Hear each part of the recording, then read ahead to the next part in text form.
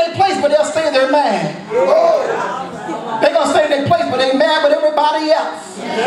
Some folks ain't going to never leave Potter's house, but they're going to run everybody else off. Some folks will never leave State Tabernacle. They're going to make sure everybody else gets to go.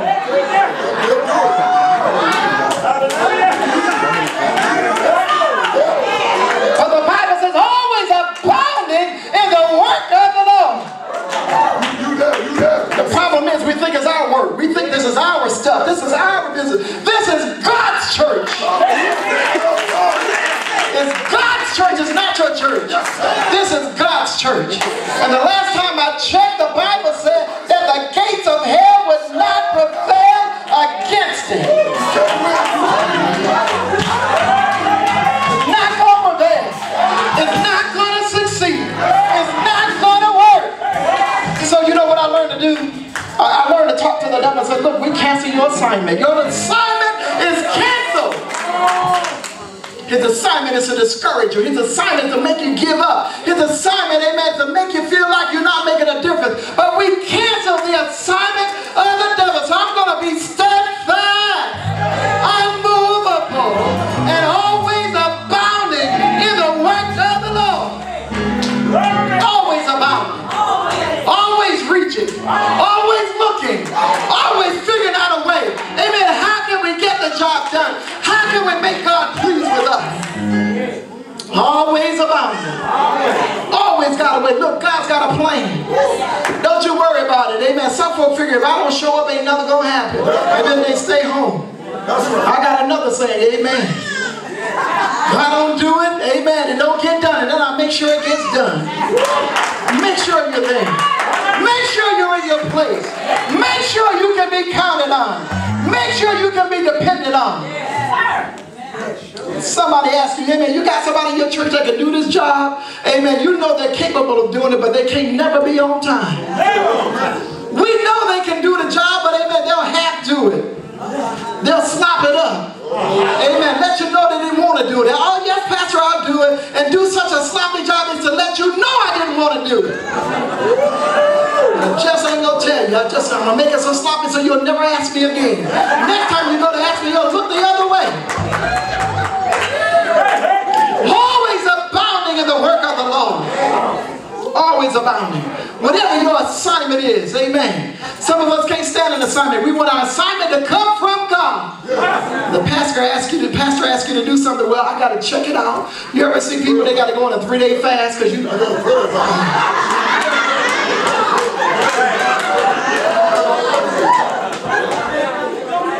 I need somebody to roll the garbage cans out on Tuesday night. I got to go on a 3-day fast to see if God wants me to do that because I got to be anointed to do it. See?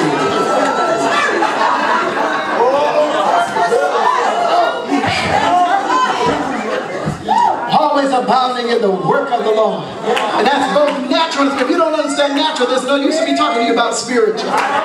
Amen. We want to be wonders.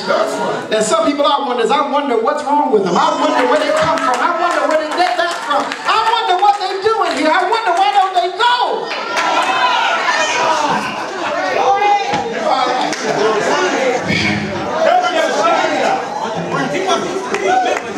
Want to be a wonder. And I want you to know you succeeded. You make us wonder. I wonder what kind of spirit is that. I wonder what kind of Holy Ghost is that. I wonder what kind of love is that. My wife and I were watching one of those talk shows, amen. And the man would just treat the woman any kind of way. He said, but I love you, baby. I looked at it, I said, love don't act like that. Love don't act like that. They don't act like that. I wonder, where is your love? I wonder. We say we love God. We turn flips and we speak in tongue and we run all over the church, laying hands on everybody. We need to lay hands on ourselves. Cast the devil out of yourself. I don't mind you praying for me. I don't mind you praying for me. I don't mind you praying for me. But I want you to cast the devil out of you first before you put your hands on me. Because what's in you might come out of you and get in me. I wonder what's wrong with me. I don't feel right. I'm not acting right. I feel it strange. Something's going on here. Kind of find out somebody been laying their hands on you, ain't cast the devil out of them himself. My God, my God. But the Bible says to be steadfast, unmovable, and always abounding in the work of the Lord. Now listen, some people got hidden agendas. I'm not talking about that. Some people got ulterior motives. That's right. They'll show up as long as you call their name. That's right. They'll show up as long as their name is on the program. They'll do what you say as long as their name is in lights. That's right. And everybody know who's in charge. Then they're going to be faithful. They're going to do it. Amen. As soon as you forget their name. Well, ain't you supposed to know, well, my name ain't on the program. I don't know who they got to do it. That's what they say. When our late superintendent was, amen, alive, and I was in charge of the men's day, amen, and I would call the men together and say, we're going to do this, and I need somebody. I wouldn't just point nobody. So, okay, we need somebody to do this. We need somebody to do that. We need somebody to do the praise and worship. We need somebody to have testimony service. We need somebody to pray. We need somebody to read the scripture. And nobody said nothing.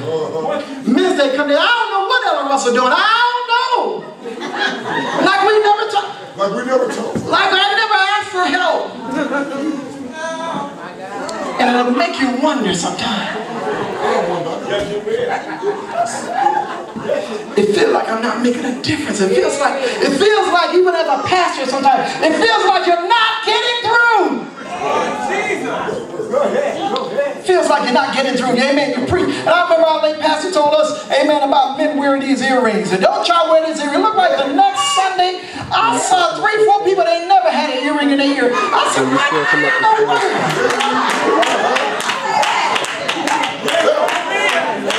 just a rebellious spirit. And there's a rebellious spirit that's saturating our churches. And God is not pleased with it. God is not pleased with it. But he says we ought to be abounding. And so you can't pack your bags and give up because, well, they ain't listening to me. I might as well go on home. Get my Bible, get my wife, and we go home. No, I'll see you Tuesday night. We'll be back for Bible band. Amen.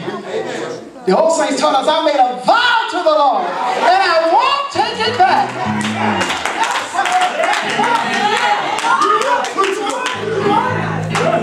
I won't take it back. It's not that I can't, I just won't take it back.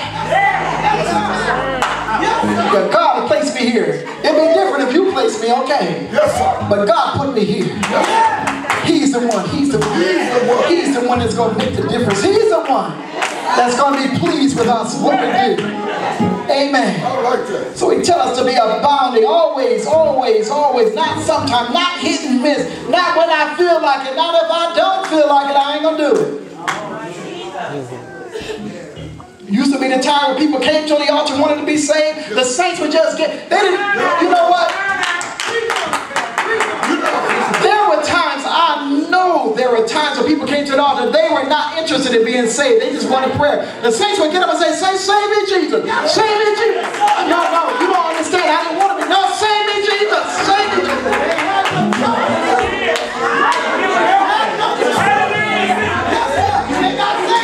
Now we get people that come to the altar, say, I want to be saved. Can't find nobody. You gonna sit there and look at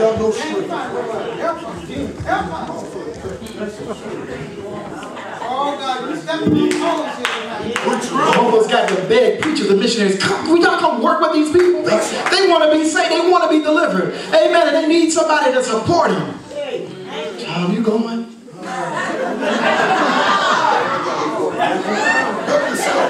Pastor calling you. Pastor calling you. He wants you to come out here.